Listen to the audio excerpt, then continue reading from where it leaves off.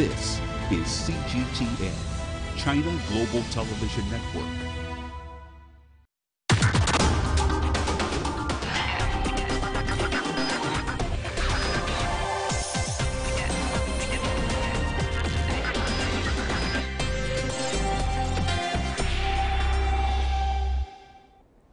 With China's reform and opening up has come a change in the country's immigration policies, but opening for outsiders to come into China has remained relatively conservative, despite a number of initiatives by the Chinese government to attract top talents to the country. When it comes to immigration, how can we view the opportunities and dangers for China and the attractions and pitfalls for those who might like to come here, not to mention the influences of patriotism, security and economic opportunity? To discuss these issues and more, I'm happy to be joined in the studio by Harvey Zordin, freelance columnist for China Daily. Just as America has slammed its golden door on immigrants, China can benefit from opening theirs. And Gaston Qi, CEO of the Beagle Education and Executive Committee at the British Chamber of Commerce. I think the Chinese government stand is very clear. If you can contribute, China welcomes you. Obviously, you both see the broad smile of the host country. We'll also speak to Duan Kuang by telephone, founding manager or managing partner of Qiming Venture Partners. That's our topic. This is Dialogue. I'm Yang Ray. Before we begin, let's take a look at this. Steve Tingay from the UK is the only foreign employee at this Chinese industrial ceramics company. Bringing his expertise in manufacturing, Tingay is in charge of the company's global sales and technical consultation. With the help of his company's human resources staff, Tingay applied for permanent residence in China last August and received his green card just before Christmas. After living in China for 13 years, he no longer has to renew a work visa year after year. Well, entry and exit from China now is a little more simple. I don't have to fill in quite as many forms, either on leaving China or coming back to China, which is a good thing. I'm also able now to buy property in Beijing, or I'm also able to buy the car registration in Beijing as well. Last year, China's Public Security Department implemented multiple new immigration policies to make it easier for foreign scientists, scholars, company managers and investors to stay in China. Experts in the fields of innovation and technology are particularly welcome. Here in Beijing's Zhongguancun Science Park, which is known as China's Silicon Valley, special express windows have been set up for high-level foreign talents to apply for Chinese permanent residency. The approval process has been largely shortened to 50 working days. Thank you. Zhongguancun granted 156 green cards in 2016, which accounted for about a third of Beijing's total. The applicants mainly come from industries that Zhongguancun particularly wants to develop. For example, artificial intelligence, information technology, new material, biological medicine, and big data. Zhongguancun has set up a points-based system to help those who have not yet met the green card criteria. Foreigners who score 70 points or above will receive a recommendation letter from Zhongguancun when applying for permanent residence. Evaluation criteria include education, work experiences, length of stay in China, as well as an assessment from an appraisal committee. 45 foreigners have received a recommendation letter from Zhongguancun since the policy took effect last October. Feng Xin for CGTN in Beijing. Harvey, what do you think are the major reasons why it's so difficult for an expat to have a green card in the host country? Well, speaking about China, I think it's because China has changed a lot in the last decades, especially since the reform and opening up. in feudal times, China was closed off for large portions to the outside. Because we thought we were the Central Kingdom. Right, exactly. And at the beginning of New China, foreigners were suspect. We were ghettoized, really, in your country. And I think the regulations still have a taste or a smell of that. But now China is different. It's open, much more open, and people can really make a contribution here. And in foreigners making a contribution to China, they themselves get knowledge too. Well, xenophobia of little boxes would be something ridiculous for the present-day China and its people. What do you think of the visa policy today? Is it as difficult as before? I think it has improved over the years, and I agree with Harvey. But one thing we got to understand is the size of China. It's 8 times of Russia, 10 times of America, and 100 times of France, and 200 times of UK. You are talking about the population, I believe, not yes, the territorial size. No, territorial size. I'm speaking of territorial size. No, Russia is a lot bigger than China, I'm afraid. It's okay then. Population-wise. Population-wise. So it's a lot for the government to really attract foreign talents by understanding what can they contribute to China. But over the years, it has improved. It's easier now compared to 5 years ago. And if you look at foreign talents, we have last year, I think, nearly 900,000 people that's applying for work visa. And the green light that the government is giving is that if you can contribute, we welcome you. What are the criteria for your contribution, basically? Well, I think, as in the intro, people have to have done something to be able to have the skills to contribute to China. They're not just going to come here and be freeloaders or enjoy themselves. China is a developing country, although it's developed a lot. Mm-hmm. So people with good experience can make great contributions to your country, to this country. What are those things that motivate a foreigner to stay here applying for a visa, green card? I think China itself, it's now called the awakened dragon. And it has a certain myth to China. I mean, for the younger generation, when we talk about China, it's where it is heading. It is where economic benefit is. But I'm afraid you are talking on behalf of ethnic Chinese in Southeast Asian nation, like Malaysia, your mother country. Yeah, I'm from Malaysia, that's right. Therefore, Harvey may disagree. Well, I have a story to tell, a short story. There was a bank robber in New York named Willie Sutton. He made many successful bank robberies. He was finally caught. But the police asked him, "Willie, why did you rob banks?" And he said, "Because that's where the money is." I think a lot of us foreigners come to China because it's where the action is, it's where the money is. So there's tremendous opportunities here in this growing, dynamic economy. Sure, it's hard for us to understand, the culture is different, but that is what helps make it exciting as well as challenging. Money would help rebuild a country that was plagued by civil strife, by power struggles, by the poverty itself for decades since the founding of the PRC. But behind the money, I'm afraid, we need to have other inspirations like faith, values, the idea of a rule of law that may come along with your entry into this territory. Do you think in this particular area you guys can make enormous contributions?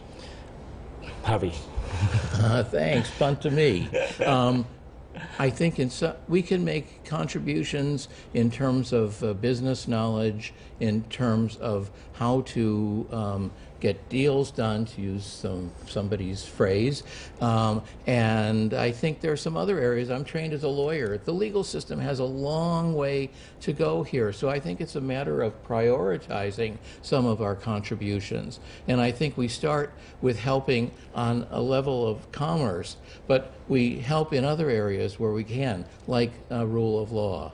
Rule of law, yes, indeed, is one of the hallmarks characterizing the social progress of China, other than how much money you can earn from this host country. But what do you think of your index of happiness as an expat here? Index of happiness. Personally, because I think I'm still young, There's a lot of energy. I'm still young too. You are young. Ray is young. My family name is Yang. Good one. And but China, it's adventurous, I would say, and it's always changing. So in terms of happiness, I would say that if I embrace a learning spirit and not coming here to say that that's how we do it back in my country or that's how we do it somewhere else, and being willing to embrace what China is, I think I'm happy being in China. If not, I've been here for nearly half a decade. So I'm happy. Well, don't forget, we have a third party for this dialogue, Duan Kang, who is standing by and on the phone. He wants to join our discussion about benefits and challenges for expats. Now, he is a Chinese. He gave up his American citizenship at least 1 decade ago. But next, to invite him for a more profound discussion, the issue of patriotism might be more entertaining and more serious. So, Duan, what do you think of your mixed feeling between staying in the United States or coming back and make contribution? What were your thoughts at that critical moment when you decided to give up the American citizenship? Because yesterday we were discussing Professor Yang Zhening, who was aged 94, and he married a girl a lot younger than him, and that caused a lot of discussions here in this new country. In fact, it's his ancestral land. We were talking about patriotism. I'd like to have your thoughts. Yeah, thank you. I think before I get there, I'll probably make one quick comment on the earlier point. China, I think for China, this is a coming of age.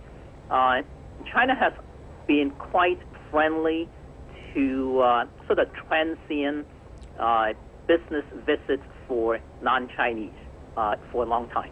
In fact, that's how I first came back as an expat in 1994. Now, the so-called coming of age is we increasingly see non-Chinese citizens who look at China not as a destination for a very temporary sharing of his expertise or his or her expertise and just spending a few months or maybe up to a year as an expat, but more as a destination to build a successful career. And that's quite different these days from say 10, 20 years ago when 20-some years ago when I first came back to China here as an expat. But wait a minute, Duan, since the Chinese government wants to level the playing field years after our entry into the WTO in 2001, do you think opportunities decreased sharply for expats to have the dream job?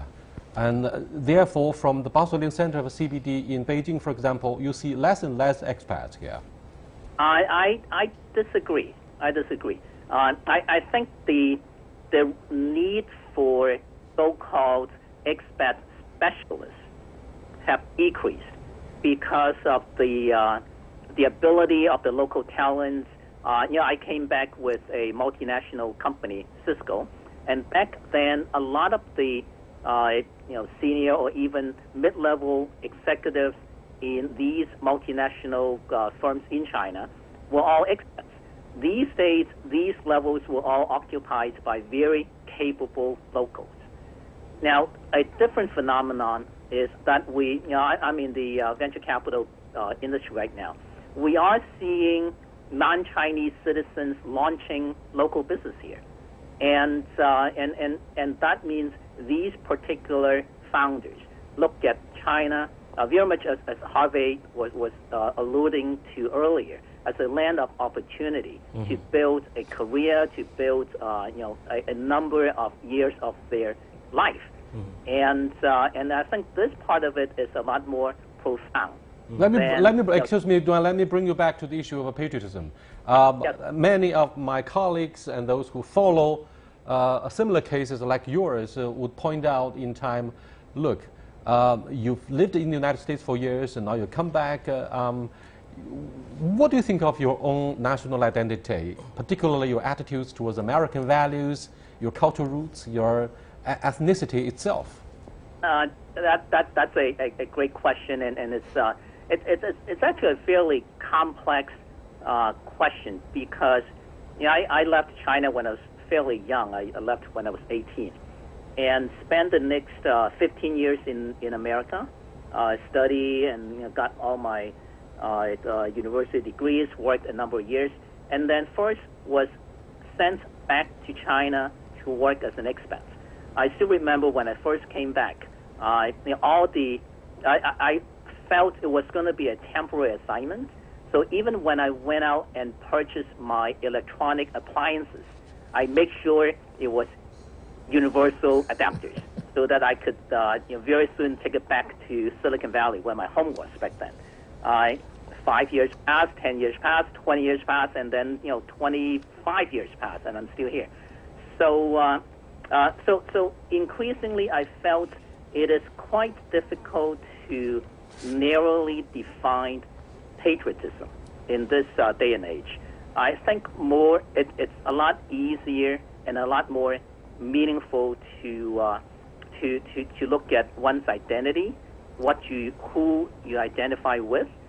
So for many of us who was born and raised here, I think we certainly identify with certainly the Chinese ethnicity. I spent many years in the States. I get along with many of my my American friends. But value-wise, I think I identify with the American value more. Even today, I would think more like an American when it comes to a lot of the value considerations. Thank you very much, Joanne, for joining us in the first part of the program. You are watching Dialogue with Harvey Zordin and Gaston Chi. Joining us on the phone is Duan Kang, a very successful Chinese entrepreneur, and we're discussing the issue of patriotism as well as broadly the issue of immigration in the age of globalization. Now, this is a difficult and tough issue for President Donald Trump. We'll come back in a short while. Stay with us, please.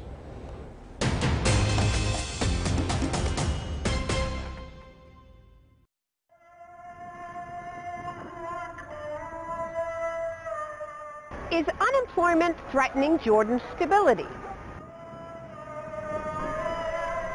They're young, educated, and unemployed, and they say Syrians are stealing their jobs.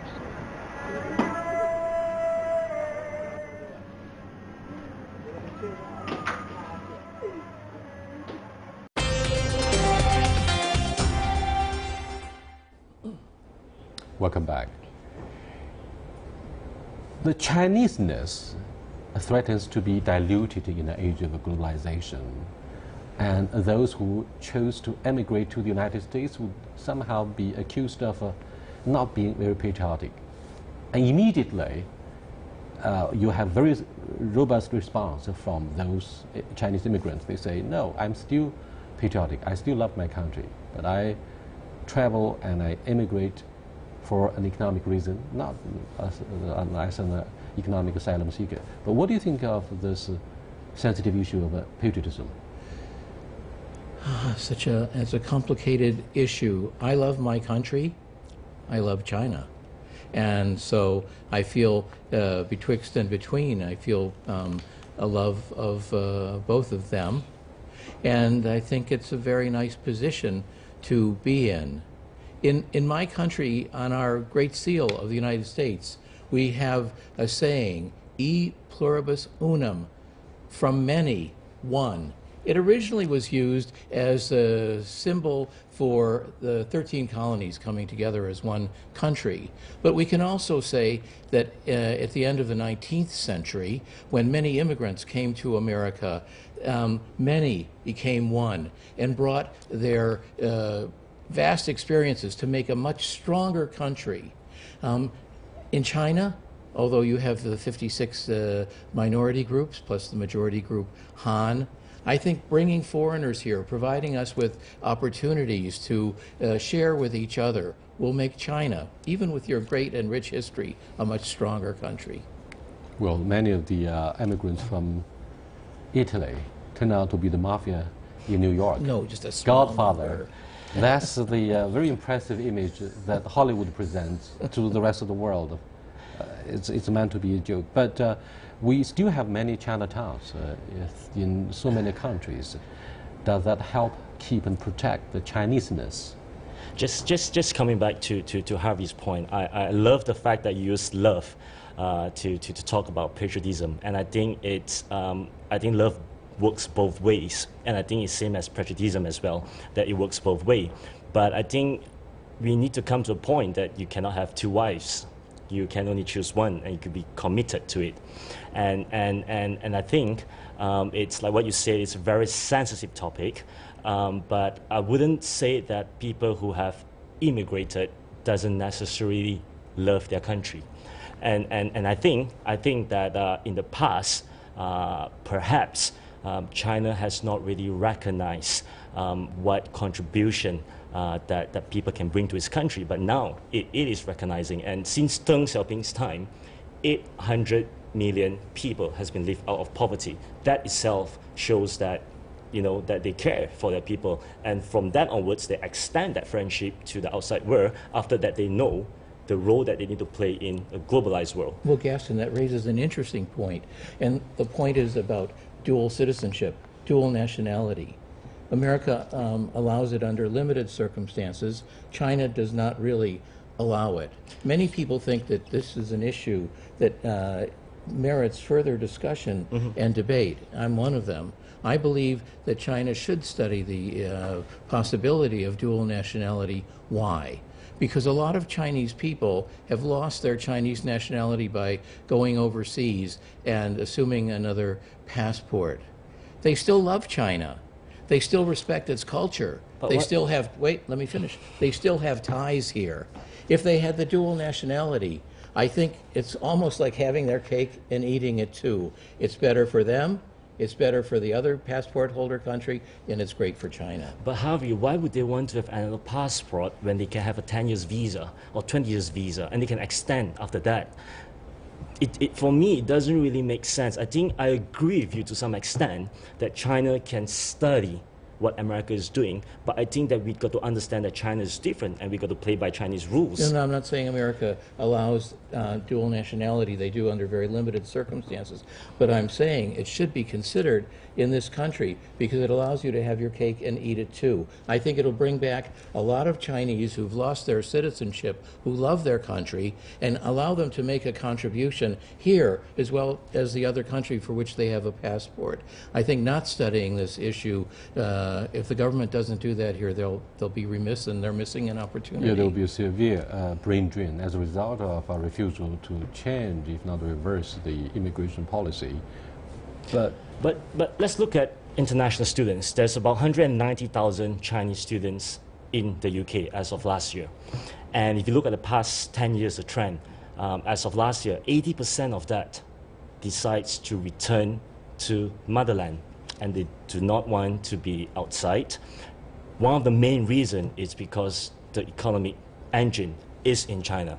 And secondly, I think that they recognize that China as a country is playing its part in the world, and China is a point connecting the rest of the world. So I think we got to separate different age group. I think the young ones, the one that they are looking to play a bigger role. I think China is where but I'm they want to afraid, be. Gaston, you have seriously underestimated the impact of Brexit.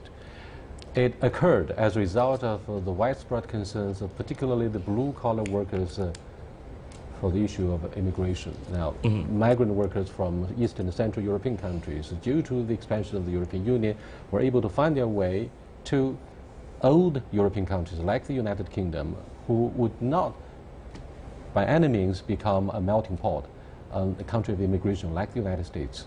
And therefore, there will be far less opportunities for the Chinese students to find jobs there. When I was studying in the UK between 94 and 93 last century, unless one of the criteria for the Chinese student to have a job in the host country is unless and until the locals could not work in this particular industry or occupation, then we could consider your application. But the time of your time, China is different compared to the time of now. the millennials, they're born when China built Olympics. The millennials, they are born when they know that, China is contributing to Africa. We are proud of being Chinese. I've never been prouder of my Chinese roots until I came over to China. So I think knowing that, I think you're right in the way that the British government during your time, they kind of limit visa, and then you got to be highly skilled to be there. But I think the fact is that we understand that China is no longer local; it's global. That's right. We are fast becoming not just a regional power, but the powerhouse for the world economic recovery. Let me cross over to Duan Kang for his comments on the issue of dual nationality. Is it true that the alleged stupidity of this policy has prevented more brilliant Chinese scholars and students from coming back and contribute to the economic reconstruction here in their motherland? Duan? It certainly plays a role, but I think it's more of a technicality. And as Jason was saying, I think a much easier visa regime would have helped. And having dual nationality would help, but it also brings along a number of issues. Thank you very much, Duan. But Harvey, what are the consequences arising from dual nationality? Because we have millions of ethnic Chinese scattered throughout the whole world. If we allow for dual nationality, then many of them could have much more margin for flexibility, and then it's likely to cause a strong rebound from nationalists here in this country who complain about the job opportunities. Well, I think that the middle ground, and maybe the correct ground, is to start with people of Chinese heritage, or people who were Chinese citizens and left and lost it. If you can just do that, I think it's a step in the right direction. This issue of nationalism is very interesting as well. We're seeing that with Brexit. We're seeing it in America, because when economic times are tough or perceived as tough, the people in a country are anti-immigrant and do everything they can to block people from coming in. And this is a serious problem. But I think if you start with people of Chinese heritage and Chinese former citizens, this is a good beginning. Let me ask you one final question before we wrap up this enlightening discussion about immigration in the age of globalization. Now, we seem to have met a paradoxical phenomenon. On the one hand, we see the rise of populism and rejection, and increasingly so, of immigration in the United States, and the rise of far-right movement in the French election. Brexit is part of that consequences. On the other hand, with the dynamics in globalization, the traditional idea and borders of a nation-state should be diluted somehow with the regional integration. We see diametrically opposed ideas, with one like rejecting immigration, part of the presidential vows on the campaign trail by President Donald Trump, and the other is like the European Union. They have the Schengen Agreement, although it is being endangered by the challenges of a refugee crisis. So what do you think of these two opposite directions? I think it depends how people are led to believe the economic situation is. I think this anti-immigrant feeling moves directly with how people perceive economic indicators. If they think their jobs are going to be lost, they're going to be against internationalization and multicultural and multinationalism. But if they can see that this burden, that this resource is being shared by many people, then I think it's a much better situation. You are very, very philosophical, and you don't give me a definite answer. But Gaston, do you believe traditional borders are likely to be closed in the foreseeable future due to the rise of populism? I think, on the contrary, it's going to be open. The borders will be open, regardless of what the current Trump administration is, because we are living in a world that it's interconnected. So in a way, we should downplay the significance of populism across the Atlantic Ocean, in Europe and in the United States. Thank you for being with us. Until next time, goodbye.